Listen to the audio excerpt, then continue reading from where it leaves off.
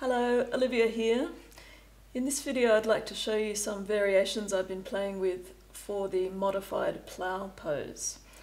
Now, the plough pose is a well-known pose, I don't know the Sanskrit name, in yoga, and it's essentially a loaded neck stretch done with a straight spine and straight knees.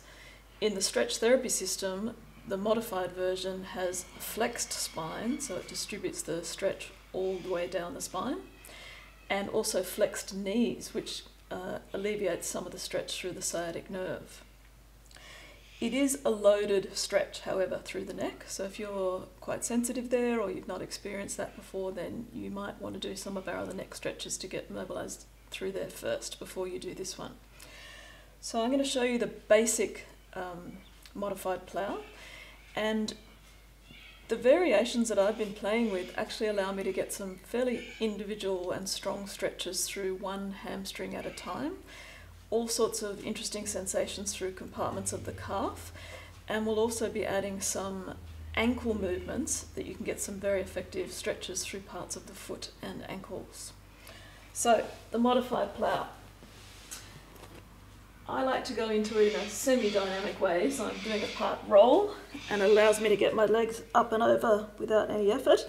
Throughout the whole exercise, you could have the hands supporting the back of the hips if you're at all worried, but I'm going to put my hands on the mat. So, look at the shape of my spine. It's got a nice curve all the way through, and I've bent the knees to take the stretch out of the hamstrings and the sciatic nerve. And you'll notice also that my hips initially aren't anything like right up above my shoulders. So this is quite a gentle starting position. So in the regular modified plough, you can then work at moving the hips through as much as you are comfortable with. You can do one knee in, the other knee in, bring both knees in. Then you can add some side-to-side movements of your hips. So that's the basic modified plough, and by all means have a play with that, roll out, have a rest, and then come back in and you can follow along with this next part. So what I'm going to do is spread my legs apart, and I'm actually on a mat with a little bit of thickness to it so that I can grab on to the edges of the mat with my feet.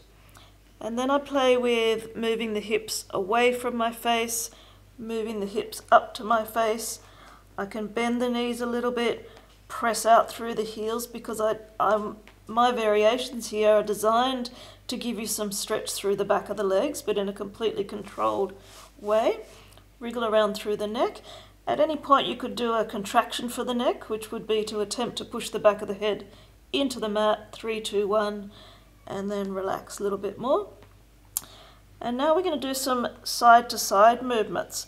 I'm pressing out through one heel and letting the opposite knee bend, and then go the other way. And this both gives me some interesting sensations through the legs, but also emphasizes one side of the neck and then the other. And this time I'm going to keep one leg straight and pull the knee in towards the opposite, no, it's the same shoulder there. Actually quite tricky to do the whole left-right cueing here when you're upside down in this position. So those little side-to-side movements feel really nice through the back, through the neck. Okay, then bring the feet a bit closer together, but not all the way together, and play with emphasizing really pushing out through one heel. So my right leg is straight, I'm pressing out through the heel, and I'm getting a powerful stretch all the way through the calf, across the back of the knee, and up sort of midway through the hamstring.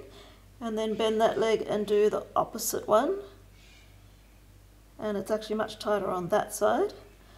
Go back to the first side, press out through the heel, really pull the toes back as well. So of course you're winding up the whole sciatic nerve by flexing at the ankle. And then do some side-to-side shifts of your hip in that position. And the heel of that straight right leg will be following that movement, and that moves the stretch around through the calf and the back of that leg. Switch to the other side. Another thing you'll feel as you do the side-to-side movement is the weight moves across the toe end of that left foot. Wow, it's surprisingly intense through the calf and ankle on that side today for me. Alright, come back to the middle. I've got my feet just a little bit closer together, and then have a play with pressing out through both heels at the same time. So we've kept the flexion in the spine, and I haven't moved my hips further through. I'm just doing a knee straightening and bending action to explore how it feels through the back of the legs. Keep breathing. Then you can do this one at a time or two at a time. I'll do it two at a time. Now I'm turning my toes to face each other and pressing out through my heels to the sides. And that's a very interesting calf, back of ankle stretch. To that position, I'm adding side to side movements of my hips. Good. Okay, just to give it a little bit of a rest for the back of the legs, now I'm going to exaggeratedly point my toes and really strongly point them and move the hips a little bit further through and then a little bit further back. And that gives you all sorts of interesting sensations through the top of the foot, the front of the ankle. Might get a bit of squeaking from your mat as well. Good. Okay, and then one at a time, I'm going to work with the right foot. I'm going to do some circle movements here, as big circle movements as I can when I'm in this stretch. Feels very cool. All around the ankle, all around the lower calf, all around the front of the foot and ankle. So try a few of those. Then change to the other side.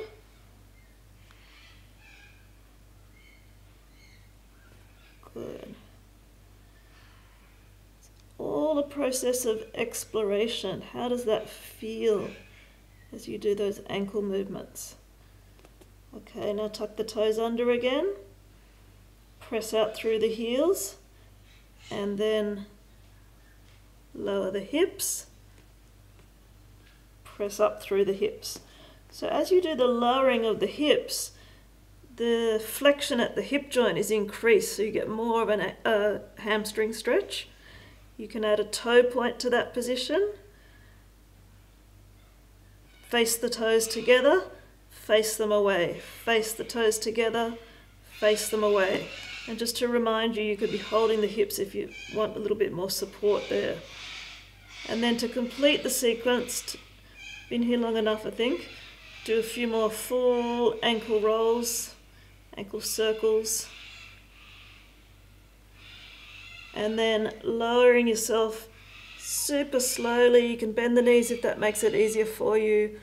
One vertebrae at a time, rolling out slowly, slowly, slowly.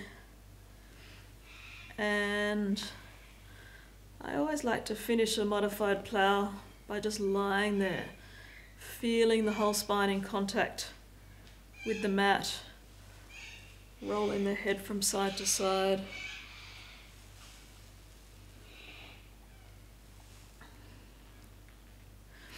And when you're ready, you can sit up. So give that one a go and leave some comments as to how it affects your body.